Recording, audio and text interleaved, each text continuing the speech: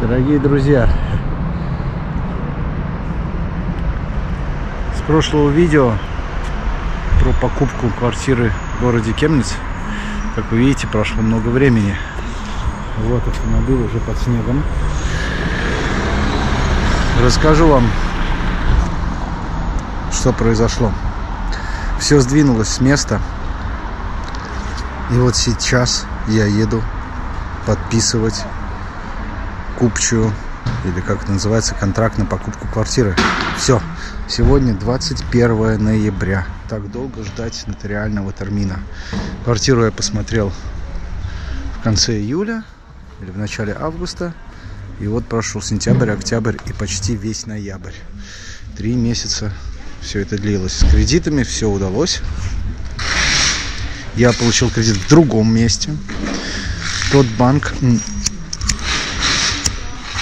во-первых, он урезал у меня кредит, как я объяснял. Во-вторых, это длилось ужасно долго. После этого я что сделал? Я взял в своем банке кредит, который мне... И параллельно подал заявку еще в один, где чуть-чуть выше процент, ну, может быть, на 0,5% выше, потеря там на 1000 евро, на 1500 евро в конечном итоге была бы. Подал 2 заявки в свой банк и параллельно в еще один банк. И вот пока второй банк разбирался, мой банк на следующий день мне перевел деньги. И я им звоню, пишу: алло, вы что? Вот. Ну, там ставка была чуть-чуть хуже. Вот. И второй банк мне прислал кредит. У меня на счету оказалось вообще 80 000 евро. На что мои друзья сказали: давай, покупай большую квартиру. Я говорю: не, ну такой кредит я не потяну. Это там штукарь в месяц, это ползарплаты почти. Вот. И я не буду получать такую рендиту, или как это называется по-русски, с жильцов. Жильцы мне не будут выплачивать 1000 евро, это мне невыгодно. Там даже хотя бы 700, ну 500 хотя бы надо получать.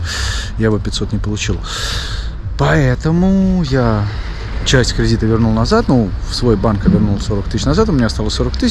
И сейчас они у меня лежат на счету. Я еще чуть-чуть подкопил. И вот выезжаю сейчас в Кемниц. Финансово я попаду, конечно, в долг придется у банка брать, в минус заходить, но это все равно не такая высокая кредитная ставка, потому что на оформление квартиры мне придется выплатить самому там 7%, или сколько они берут.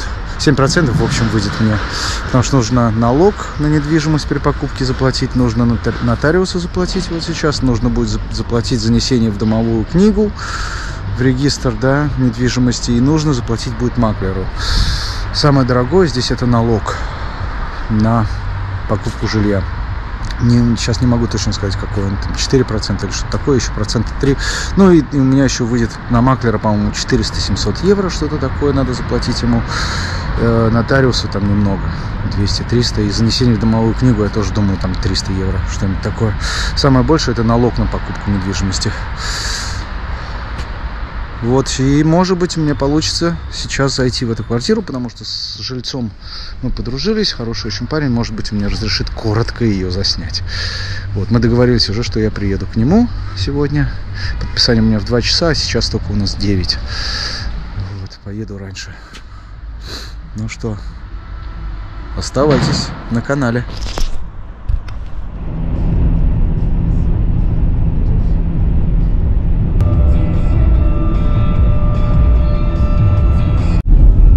Все, ехал в Кемниц. Прикиньте, что у меня произошло по пути. У меня бывают мигрени, но они очень странные. Они редко очень бывают, раз в полгода, может. Последний раз, кстати, была месяца 2 назад.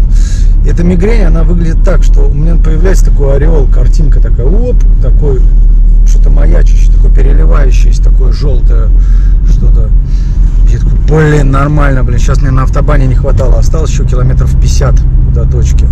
Ну, начинаешь нервничать, как бы, раз такая картинка расплывается, но не по центру, хорошо, не по центру, потому что мне бывает по центру, и тогда неудобно, конечно, там читать, неудобно, да, общую картинку всегда видно, но я потом, ладно, сейчас пройдет, такой пощупал, пульс такой нажал, такой дун-дун-дун-дун-дун-дун, такой там 80-90, может, под 100 стольник, может. Блин, потому что перенервничал, да, думаю, больше сейчас будет расти картинка или не будет. А сам я знаю, что она пройдет через 3 минуты и все. И даже головной боли что-то у меня не появляется после этого. Обычно это предзмеиновалие, как это называется, сильной головной боли, мигренной. Вот, и у меня головная боль не получилась, не появилась. Вот. Ну ладно, все, сейчас подъезжаю к парню на квартиру уже, буду снимать. Предзнаменование, от слова знамя. Ну, короче, боль у меня так и не появилась, а пульс нормальный уже опустился. Блин, такая противная штука. А из-за того, что это погода меняется. А у меня есть пару друзей, которые мигренями страдают, говорят, да, это нормальная фишка. Тебе повезло, что у тебя голова после этого не болит.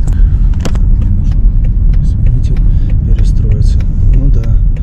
Все равно сейчас чувака спрошу, может у него есть таблеточка какая-нибудь от головной боли. Все-таки это мигрень. Ну да, только без боли, странно. Ладно. Погода меняется очень, зима, холодно стало. Поэтому черт его знает, что происходит.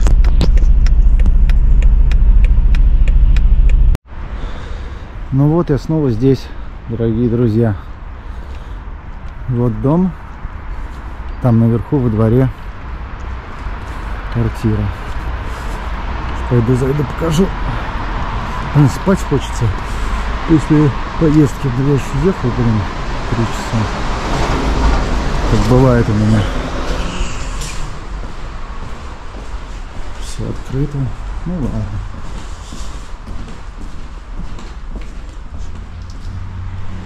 Не, нормально. Доехал, это самое главное. На обратном пути уж надо поспать. Вон там предпоследний этаж балкона.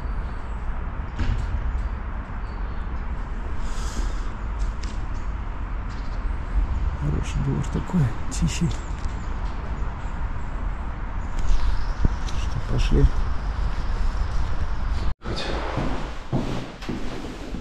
Наверное, 3-й.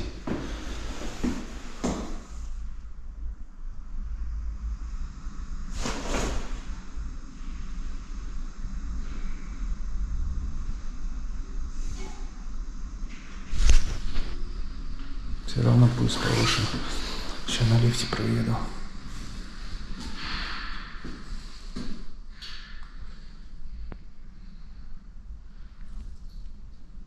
Ну,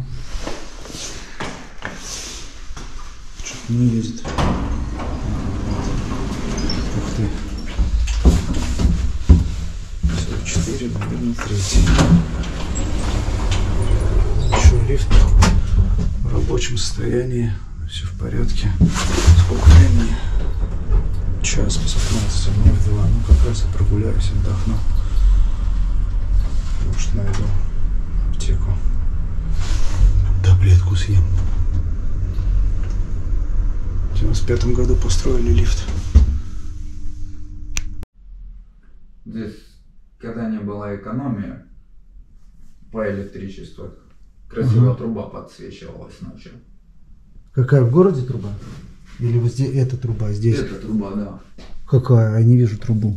Какую ты имеешь в виду? Она сейчас это, ты видишь, как в тумане такая. А, там дальше. Она ж неоном ночью подсвечивается. А, да. Сейчас они все это отменили. Да, сейчас отменили. Да. Слушай, ну тут крыши красиво. Ну, как бы подъезд такой романтичный, вид из окна, более-менее. Конечно, не парк, но и не новостройка, где.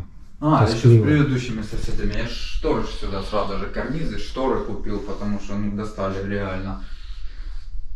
Лежу на кровати ночью, вечером, что-то в телефоне. Смотрю, тут балкон. А, люди заглядывают. Смотрю, смотрит морда. И такая, знаешь, рассматривает. Я тут лежу на кровати, а если я с девушкой там лежу на кровати? Да, ну да. что это такое, блин, совести Ну, да. нету. А что с этой кухней, она нормально? Все у нее работает или что-то надо починить? Да нет, все в порядке.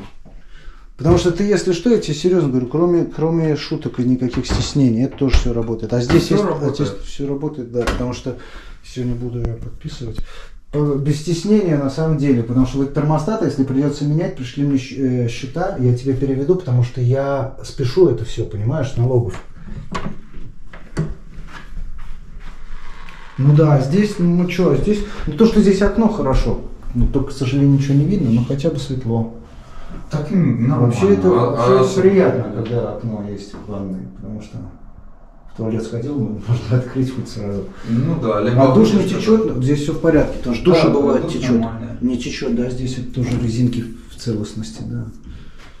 Вот если эти, то вдруг тебе придется менять вот эту душевую часть, да, ты то тоже присылай мне счета просто.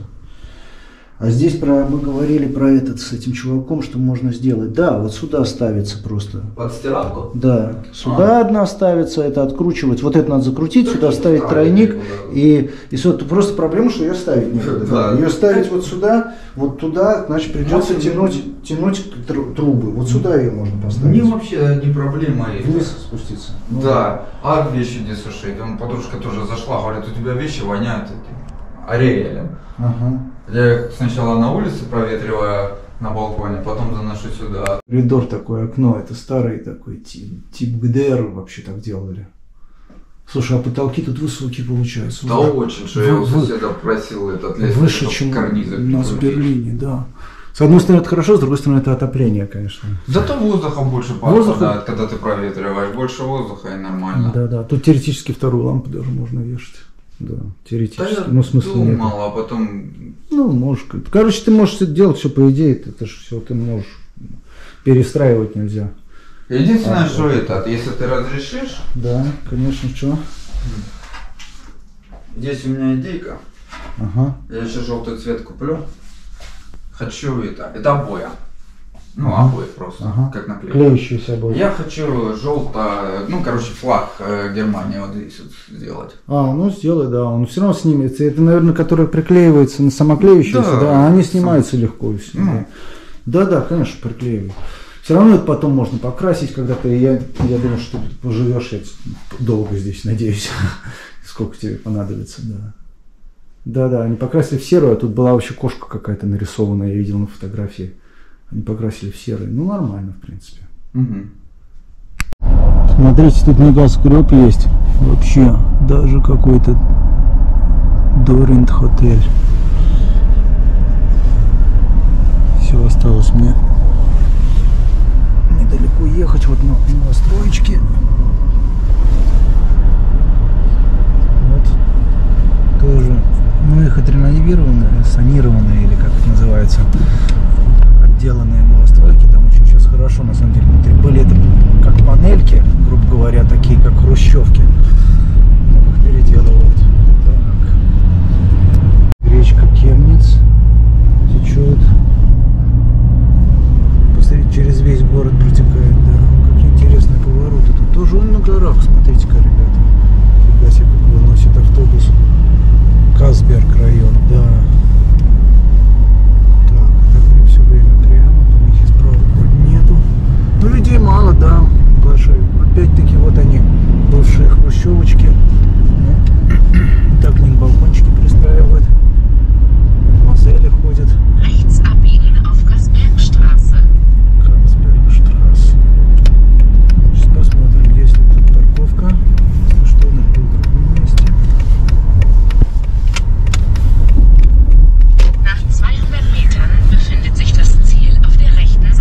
Где-то здесь я уже, значит, вот это, наверное, красивое это здание.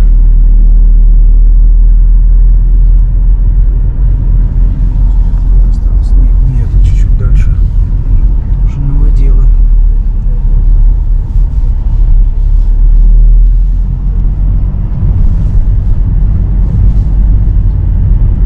Сколько у меня еще времени? Через 15 минут термин. По-моему, здесь можно найти парковку, если повезет прямо. Окей, во дворе. Дорогие друзья, ну что, расскажу вам. Час я провел у нотариуса. Подписали мы купчую, но дело все не так просто. В принципе, это для меня и хорошо, и плохо. Во-первых, окончательно квартира станет моя, скорее всего, в феврале только, потому что сейчас этот контракт будет разослан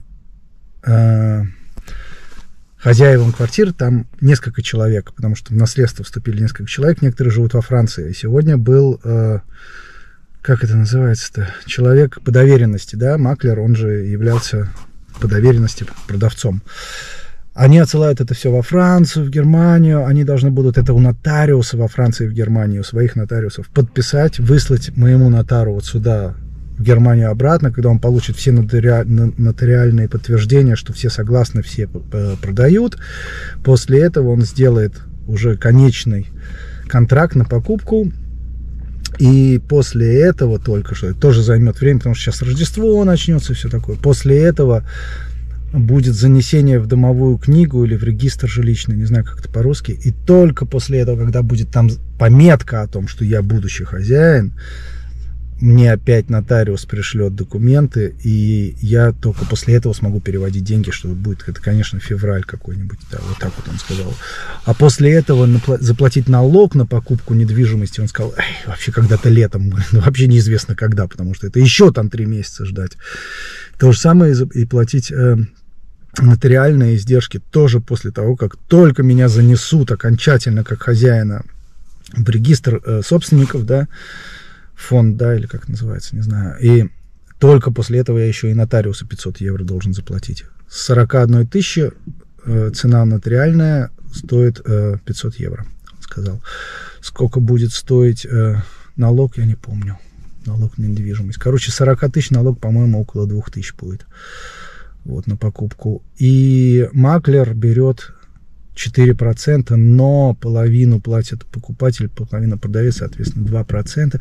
Что-то там такое, 800 евро. Нет, там должно быть меньше. Что-то мы с ним считали, что 600 евро, что ли, маклер себе берет. 600, максимум 800. Вот, и я отправляюсь обратно в Берлин. Голова моя слегка побаливает, что очень хорошо, но зато я чувствую себя при этом классно.